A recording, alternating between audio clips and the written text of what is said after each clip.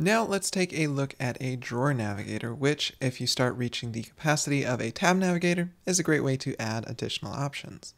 Just like before, we're going to import create drawer navigator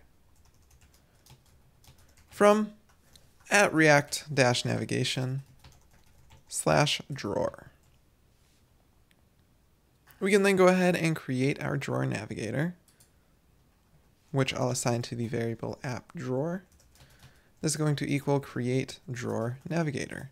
We can then say const app drawer screen is equal to a function which just returns a component in which we call our app drawer.navigator. Inside of here, we can go ahead and set up our app drawer.screen. We can give it a name. We're going to call this tabs. We can also give it a component, and in this case, just like before, we're going to render our tabs as our screen. So we'll pass our app tabs screen. We can then go ahead and use our app drawer screen. And now we don't see any indicator, right? But if we go ahead and drag from the right, we can go ahead and see we've got our tabs. Alternatively, we can go ahead and add another screen. We'll call this settings.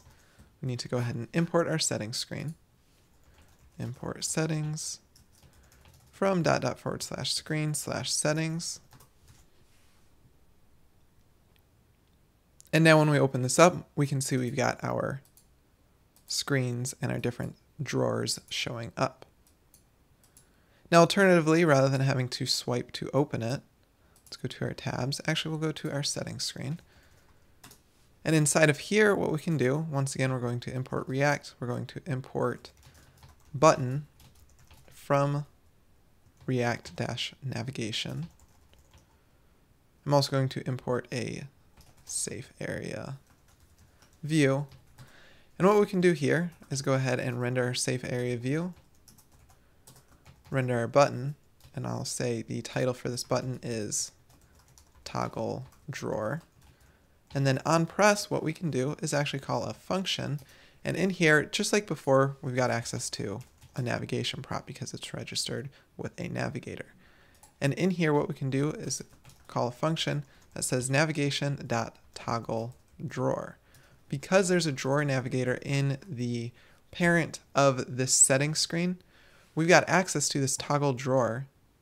And rather, sorry, for this error, it's not React Navigation, it's React Native. So what I was saying is that since there's a parent drawer above this settings screen, we've got access to this toggle drawer function, which is going to allow us to toggle the drawer. So I went ahead and opened it by swiping, but now if I press toggle drawer, you can see it's going to do the same thing. If we click over in this gray area, it'll close it, and it's just going to go ahead and do it. You've also got access to open drawer and close drawer. I much prefer toggle just because it prevents anything from getting into some weird state. It's always going to do the inverse of what the drawer's current state is. And just like that, you've got a drawer navigator set up and configured, and it works, or it's configured just like a stack navigator or a tab navigator, but it gives you that functionality of a drawer.